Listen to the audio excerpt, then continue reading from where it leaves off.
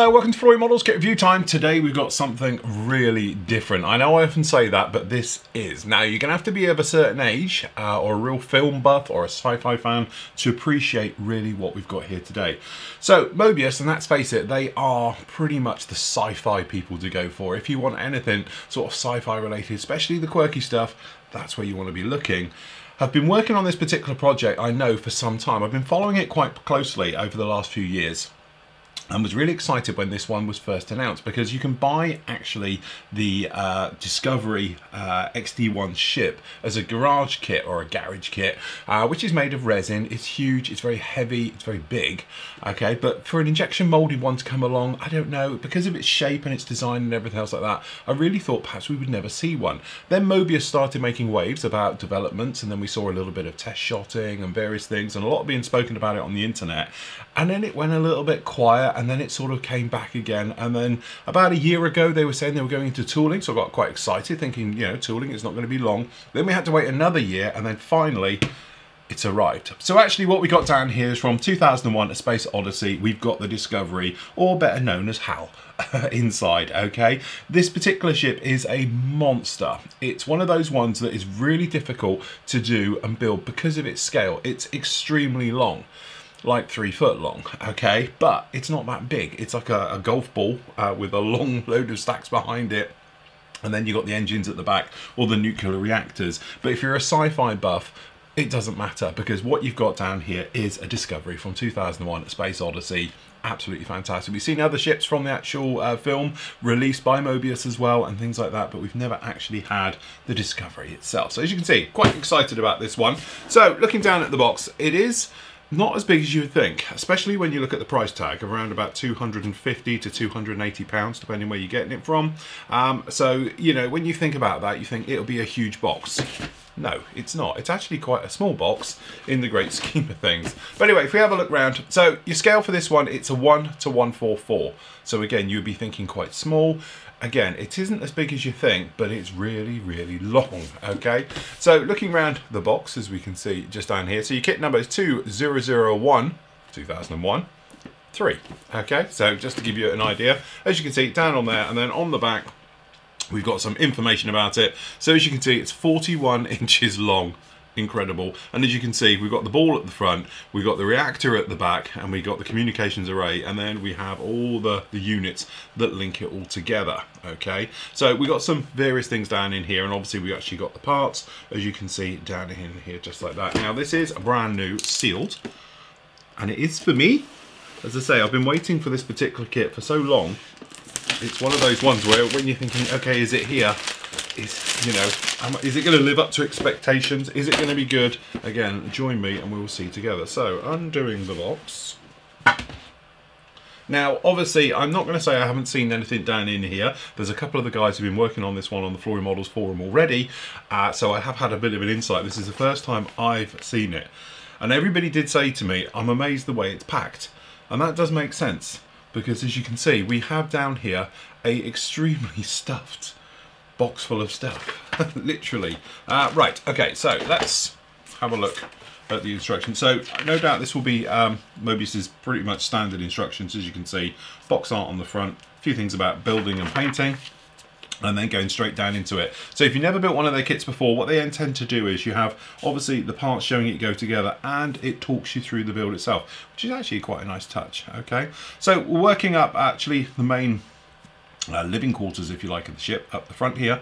Okay, so we've actually got the parts, we've got clear window slits going down in there, which is a nice touch, and framing work. We've actually got the pod doors. Okay, so you've got the 3 sort of pods down there as well, only in the closed position. We don't have an option for open. Okay, then we've got the 2 halves and the back piece going together. Then we've got the collar section, or they're calling it the neck, okay, as that's being joined all together on there just like that. Then it's straight back to the propulsion unit, or the nuclear reactor at the back. So we've got the 2 halves of it going down together, and then the plating on the outside, loads of detailing and various things going down on there, and again the collar or the neck system for the rear part going through. And then, as you might imagine, you've got all the pods in between, of which there's going to be lots of them, I should think. So we've got thrusters just for the back, so we've got those 3 thrusters down at the back, and then we're assuming lots and lots of pods lots of pods going together with actual modules down in there. So we've got all the different ones talking about it going down in there as it goes right the way through. Then we've got the communications array, or the antenna array, just going down in there like that. Okay, and then we've obviously got the metal rod centers, because a quite clever one on this is how it's all going to go together. So it does have metal rods to hold this all together, as you might see. And then we've got a stand, which obviously is going to need a stand. So we've got a head section, a mid section, and an actual end section for it to all go in there like that. And then putting it all together. So as you can see, this is how it works. You've got the head, then you've got the rod, then you have to slide down all the actual module supports going down onto it. Okay, then you're going to do the same for the other end with the actual units at the back. Then you've actually got all the modules being put onto them, and as I say, you've got different ones. It's color coded to make it nice and simple, so you know which is your left, right, mids and unders and things like that. So those are being put down on there, and then you have the stand running down the bottom.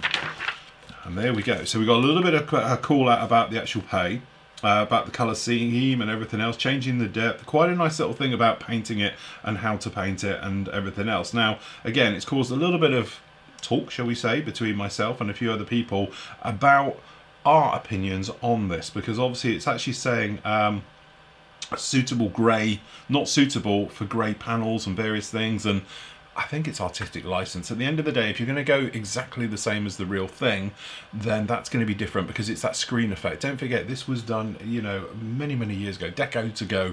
Lighting systems were different, camera filming was different, filming was different. So I would personally, and when I do mine, it's going to be a lot of artistic license on it, because I want it to have a better scale effect. So I'm going to be going through different shades of greys and whites and various things to give that overall effect, like we can see down in here, just to break it up. Otherwise, it's going to look like a football sat, well, a bit bigger, softball sat on the end of something. So we'll start with the head unit. So what they've actually done then, this is how it's injection molded, and to get it out, they've done it in two halves like this. Okay, so let's start with the bit everybody looks at to start with. We can see the front. Okay, so this is the actual window, the main area there, as you can see. Now, if you're over looking at Moebius, the way I describe it is, my God, it's full of flash. Okay, because they do tend to be a little bit flashy, a little bit chunky. You can probably see here on the actual plastic, but it's the hard type of plastic, so it's quite easy to work with, rescribe and take care of it and redetail and stuff like that. But it does tend to have that sort of almost flash hard plastic. It's not like your standard kits and things like that. Okay, but the detail, although again it's not the sharpest detail, it is all here. Okay, so as you can see, you've got a nice mixture of raised and recessed details right the way through. We're assuming this is 100% screen accurate, because obviously it is a licensed product and everything, so the studio would have been happy, or have to be happy, to release it. But as you can see, that's pretty nice.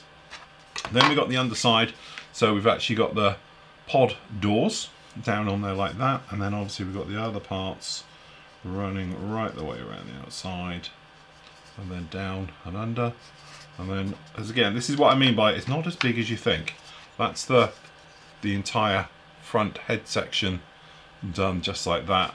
The big difference is, though, this thing then goes 40 odd inches that way, and that's the difference with it. Okay, but there we go, that gives you an idea of how that's going to be. Again, it's one of those things, it's not as detailed perhaps as I would like and as sharp as I would like and everything else, but it's a good starting point. Most Moebius kits I'd work the same way. Brilliant, they've got the shape, everything's accurate, and then you can add detail to it. So let's I'm trying to do this somewhat in order, so let's do the necks and the various things around the rear. Everyone's always told me that you will never get this back in the box once you've opened it. It's the thing with this particular kit. So, now I see what they've done. These are those interconnecting. You have to be a little bit careful how you get these out. Okay, so let's go this way. So down here we can see the back actually of the head unit. I'm going to call it the head unit. Okay, as you can see, it's quite nicely detailed, no problems with that at all. That's actually not looking too bad. And then we've got other units again, and again, it's just this thing, they are always just a little bit, their sprue gates are a little bit, yeah, and the way they link is very heavy, sometimes softly done and stuff like that. But again, it's things that all can be worked and no problem. Over here on the other side, you can see we've got nice details down in here. We've got other units. This is the this guy just here is actually the stand. It's actually for the head, so it's a nice curved area, so the head will fit in there quite nicely. And then we've actually got the back of the head unit with the neck and the thrusters on there, and then the other areas, as you can see, nicely detailed right the way through. And again, we're hoping it's all screen accurate, because again, it's a licensed product, so somebody would have to sign it off to make sure it's correct. And then watching the build of this, or the come together of the kit, they were determined to get it really screen accurate. Okay, so down on here, the best way to do this, I think it'd probably be easier to run here. We've got the more stand parts, and then obviously we've got the communications array. Doesn't look too bad at all. We've got the other areas, communications bits, pieces, necks, things like that. On the other side, as you can see, more of these areas right the way through. No problem with any of those. Again, no sign of sink marks, which is really nice. Some of this plastic sometimes lends itself to sink marks, but I haven't seen any whatsoever. That all looks pretty good and standard. Okay, so down to the business end. This is the engines down the back. Okay, as you can see, big, clunky stuff. No problem at all. Good detail right the way through, and actually it's pretty sharp stuff. That's going to take washes and dry brushing and picking out panels, no problem at all. And then up here with some of the smaller stuff, again, really nicely done, no problem with that at all. Then we've got a match pair. Do they do them as a match pair? Just top and bottom are just copies of each other? That was a cop out from the studio, wasn't it, how to make it? So obviously they just copied one to the bottom. So we've got two exactly the same match pairs, which to be honest was probably the way to do it. And we're going to have another couple of match pairs. So you can see on this one, really very nice indeed. And good level of detail down on these parts, right the way through. And again, all they're doing is doing one, then mirroring it over, then so forth and so on, and copying it around the entire ship, which we're going to see a lot at, no doubt, in a moment. Okay, so again, really nice details. And then, as you say, on the blind side, big, chunky. Again, just make sure you take care of any raised, there's little bits of raised flash and various things on these. Make sure you get rid of all of that, so when you are sandwiching and laminating things together, it's a good clean fit. That is running around very softly. I'm surprised that that's just put in there like that. I'm hoping, we'll look at that in a moment. So, steel, hollow, metal bars, as you can see down in there. So you've got the various sections. So you've got the centre that you're going to go into each other. I thought they screwed in, but they don't. They just push in. It's a push-in fit. So just make sure you're in centres before you go in with the push-ins with them. But obviously you've got the centre section here in the middle, just like this one. Then you've got the two long bars, and the three other shorter ones in different lengths are obviously for the actual stand to hold it up. Okay, then we assume we have, we just get, these are going to be match pairs, because obviously that's what they've done with this particular one. Okay, so we can sort of come with one, and then so 3 stand bases just down on here like this. So we've got the engines, the various things. Again, nice level of detail, nice, clean, crisp, sharp. I think it's going to take washes really well just to highlight and detail these things. The engines themselves, no problem at all, and then obviously we're going to laminate the sides on them. But as you can see on them here, they're very good detail. I know it's a little bit of a pain doing this on white, but we don't really have an option, unfortunately. But as you can see, really nice detail. Love this detail in here with these veining systems, things like that.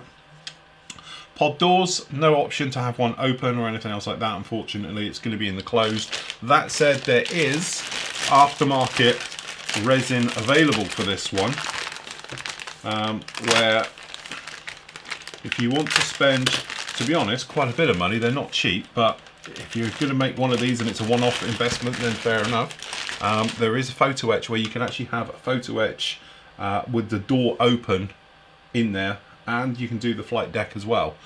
Again, I don't know, it's a lot of money for that, but unfortunately I'm going to build all in mine just closed up and done like this. But if you did want it open, there's a lighting kit as well you can get for this particular kit, various things for it. So interesting times ahead.